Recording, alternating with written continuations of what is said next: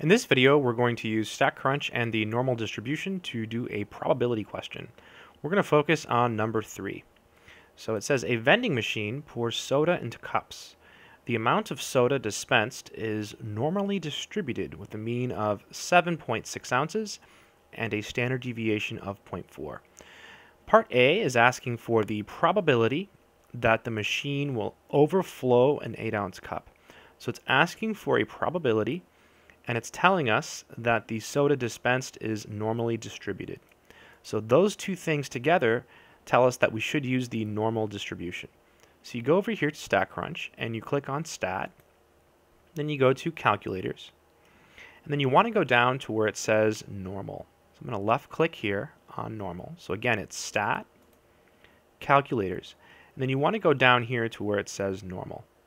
So when you left click on Normal, you get this beautiful graph. That's the graph of the normal distribution. And then we want to enter the mean and standard deviation. So the mean in this problem was 7.6, and the standard deviation was 0.4. So I'm going to go ahead and enter that now. So the mean was 7.6, and the standard deviation is 0.4. Pretty easy. Part A, what is the probability that the machine will overflow an 8-ounce cup? So if X denotes the amount of soda that's coming out, and we want to overflow an 8-ounce cup, we have to have more than 8 ounces come out. So greater than 8. So about 0.16.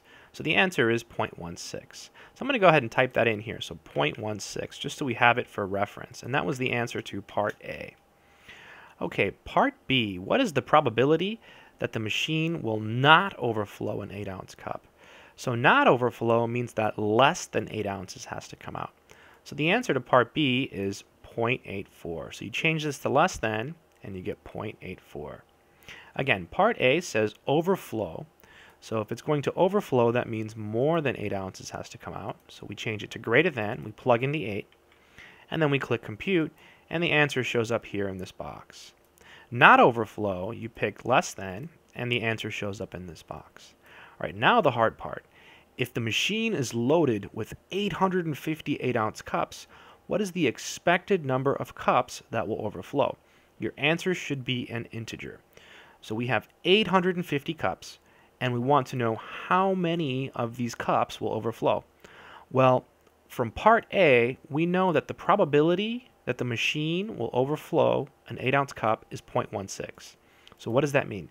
That means that 16% of the cups will overflow.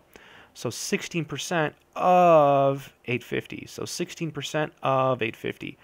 Of means multiply. So all you do is you multiply 0.16 times 850.